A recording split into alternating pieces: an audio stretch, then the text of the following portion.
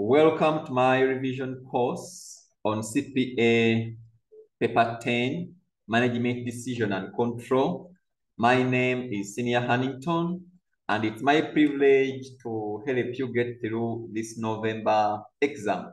I welcome you all to my revision session, and today's session you're going to look at CVP analysis. Of course, it's a key syllabus area in this paper, so it's what we are going to look at today. Then in the subsequent sessions, we shall be looking at some other key syllabus areas. Of course, my key question about CVP analysis is from the October 2021 question paper. So that question paper should be on your table.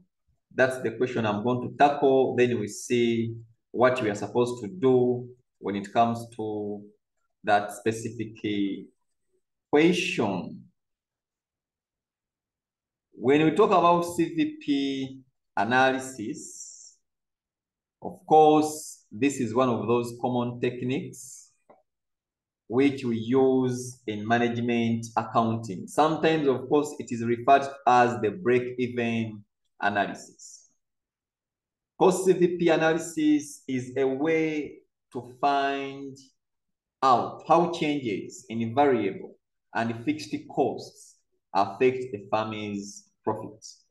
Of course, companies use CVP analysis to see how many units they need to sell to break even or to reach a certain minimum profit.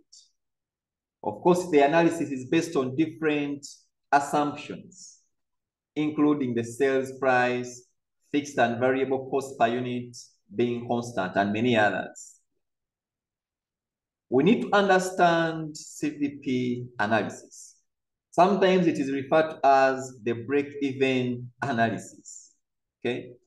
So this technique, of course, is very useful for managers when it comes to making short-term business decisions.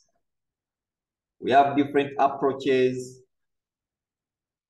to deal with the CVP analysis, but of course, in this session, we are going to use the equations approach. We see how we can solve this. Of course, these are some of the extracts from the budget estimates of the company for the year ending 31st December 2022. We see we have food supply and transport supply. Now, this is a multi-product CVP analysis case. We have two different products, or we can refer to them as services, food supply and transport supply. We have the number of customer orders, commission per order, variable costs per order, as well as the apportioned fixed costs per order.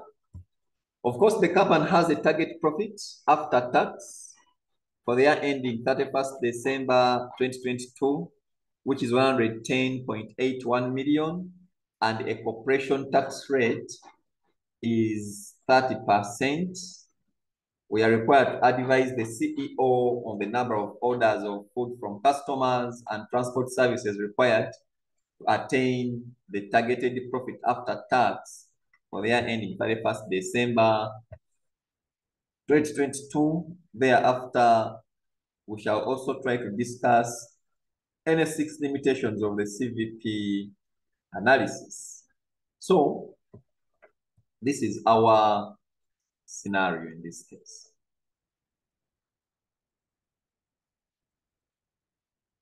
Of course, one of the assumptions of CVP analysis, this analysis assumes a single product. But in this case, we see that the company is dealing in more than one product or service. Of course, this is food supply and transport supply. So these are services which the company offers, and we have two different services. So we can look at this as a multi-product scenario. When it comes to multi-product scenarios, of course, the approach changes, because in this scenario, where we have different products, different services, we use the weighted average contribution per unit, or we use the weighted average CS ratio as we are going to see in this particular scenario. I'll take you to my working page. Then we see how we are going to come up with our computations and then how to advise this company on what to do. Of course, we are required to advise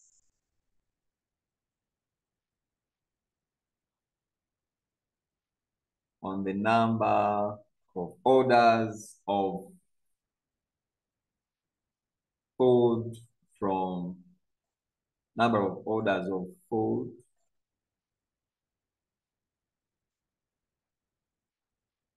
from customers and transport services. Transport services.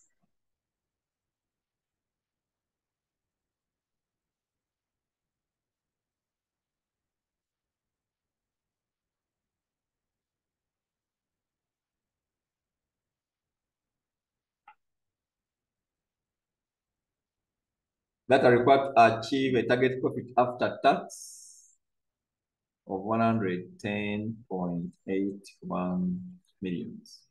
Remember, I've told you that this is a multi-product scenario. So if you have to compute this, then of course the formula to use is fixed costs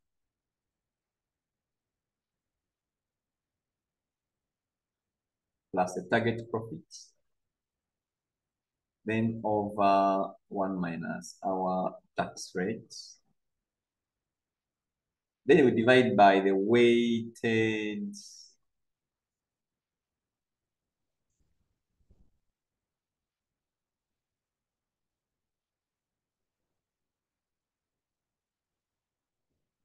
average contribution per order, since we are required to advise on the number of orders.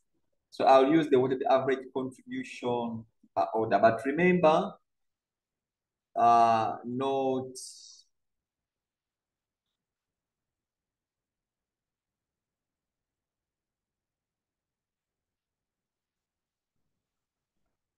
the weighted average contribution per order, this will equal to the total contribution over the total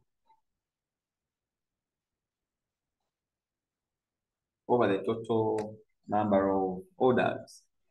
Weighted average contribution per order will equal to the total contribution over the total number of orders. Let's see how you can come up with the weighted average contribution per order, because we need this first. If you have to get the number of orders of food from customers and then the transport services, that will be required to achieve this target profit. So we have food supply, then the transport services, then total.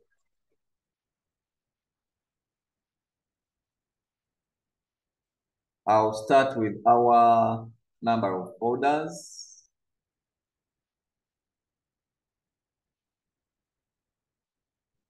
So we have number of customer orders.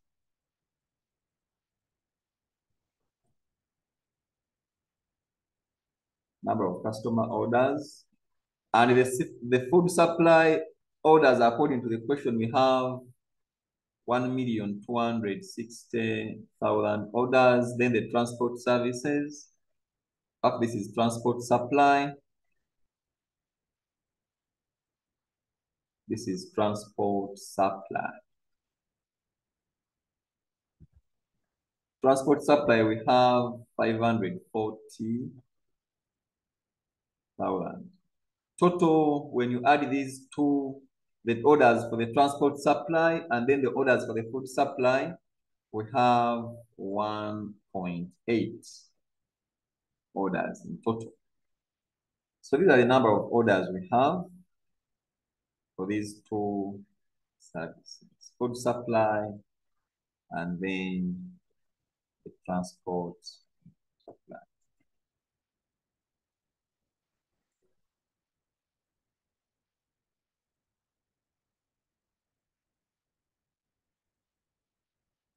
We have the commission per order. The commission per order for the food supply, of course, the company earns a commission of 5,000. Then for the transport, it is 8,500.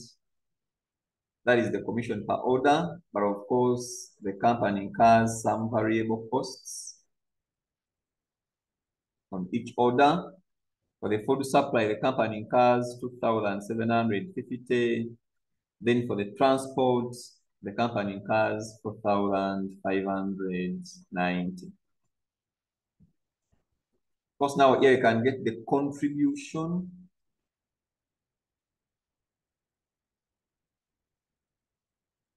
The contribution per order. Contribution per order. 5,000 minus 2,750. Here we have 2,250. Then transport. This gives us 39,110. These are the contribution per orders. Okay. Now we can get our total contribution. Total contribution. Now to get the total contribution, you get the contribution per order times the number of customer orders. So the total contribution for the food supply, we are getting this times the contribution per order. Number of orders times the contribution per order to get the total contribution. So here we have 2,835.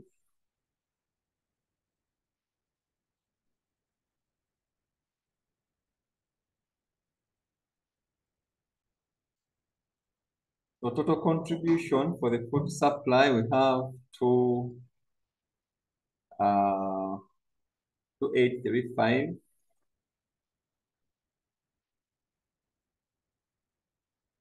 Then for the transport supply, we have, this is 2,114.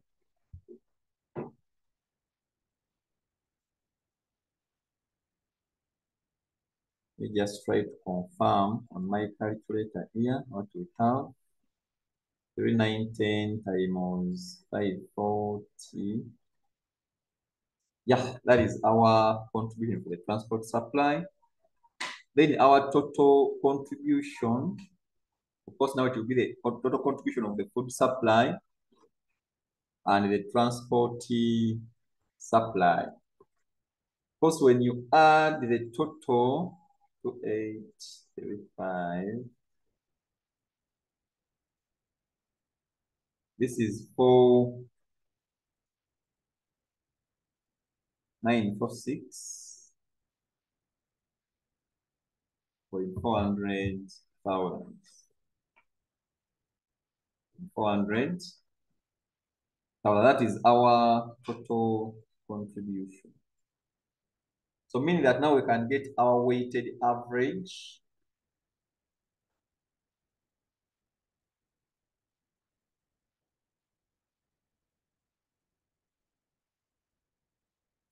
Weighted average contribution per order.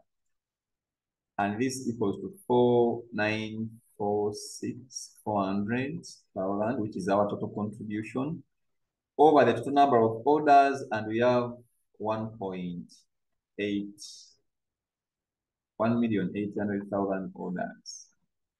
This gives us a contribution, weighted average contribution per order of shillings 2,748. That is our weighted average contribution per order.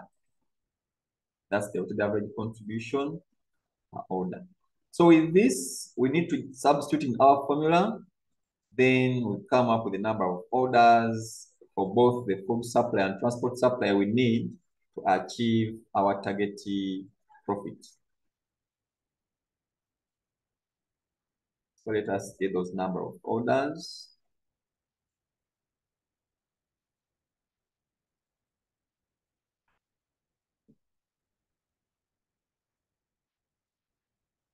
Achieve.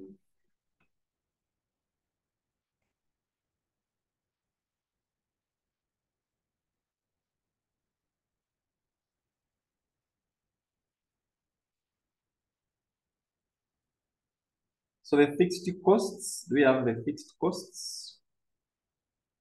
The fixed costs, we have to compute them as well. Let's come up with our fixed costs.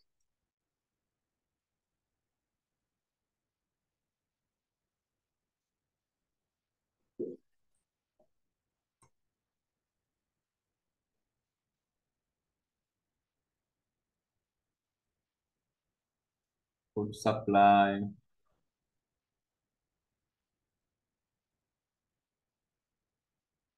This is determining fixed costs.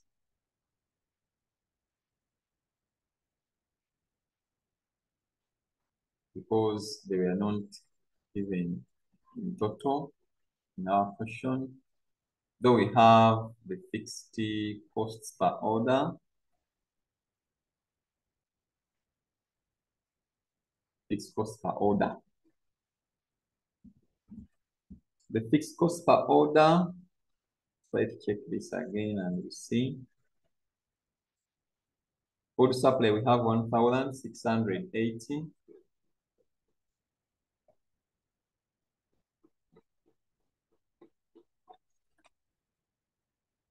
$1,680.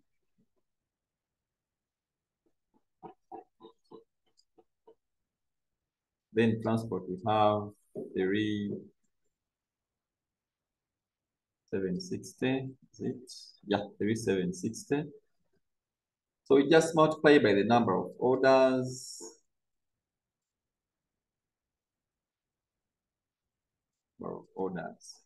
Here we have 1,260,000 orders.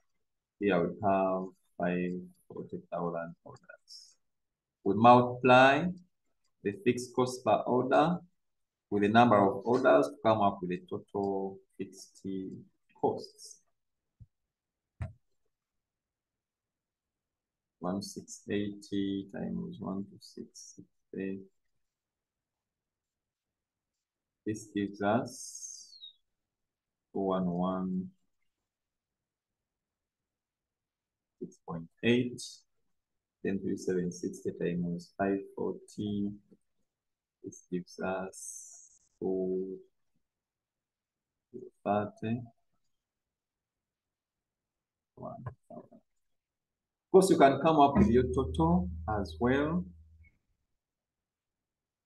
Total.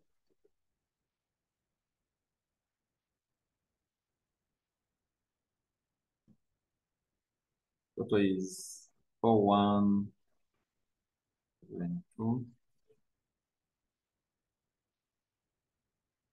That is your total fixed costs for the period. So now we can compute our number of orders. Fixed cost we have 4,147. We add our target profit. Add the target profit. So of course, we have to divide this by 1 minus the tax rate, which is 0.3. Then we divide by the weighted average contribution per order, which is 2,748. That is our weighted average contribution per order. So when you work out this, you get 1,566,776 orders. So these are the total number of orders we need from both food supply and transport supply if we are to achieve the target profit after tax of 110,810,000. These are the number of orders we need in total. But being that it's a multi-product case, we can still go ahead to find out the orders for the food supply and then the orders for the transport supply.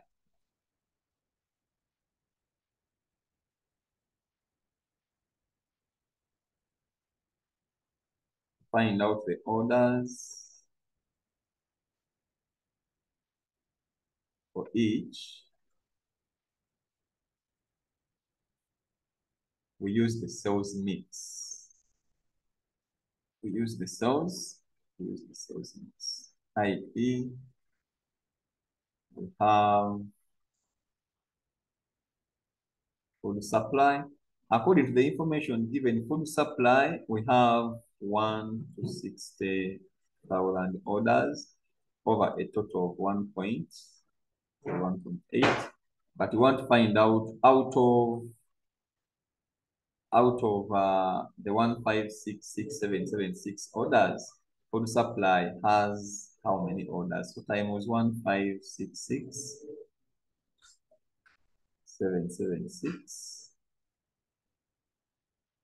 orders. So food supply, the orders we need for the food supply, we have 1096 743 orders. Then transport supply, this is now 540 1.8.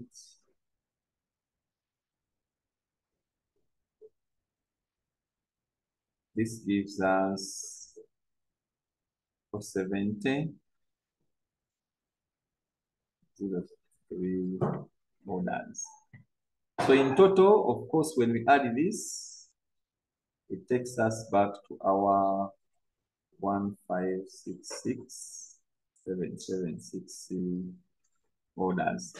Those are the orders we need if we are to, if the company is to achieve the target profit of 110.81 million. However, out of this, we have these for the food supply and then these for the transport supply.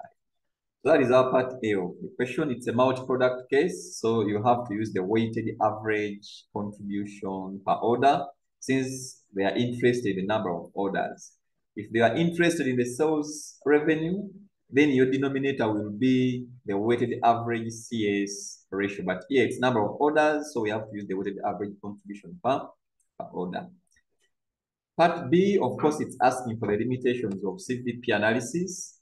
And these limitations, we can get them from the assumptions. If you know the assumptions, then you can still come up with the limitations from the assumptions. For example, the analysis assumes the production of a single product.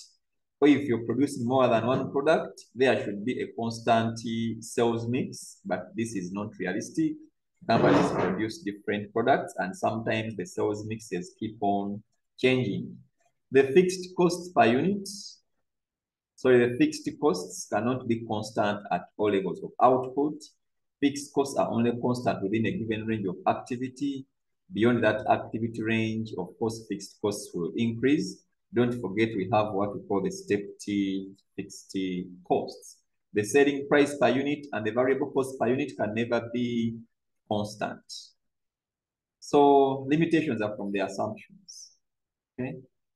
Limitations are from the assumptions. Still, the analysis assumes that costs can easily be separated into their fixed and variable elements, but separating mixed cost is also a bit challenging, so that can also be a limitation. The analysis assumes a relevant range, so meaning that we cannot apply it to all levels of activity. and many other limitations of CVP analysis. In the next session, we shall try to look at something else. Thank you for watching. Bye bye.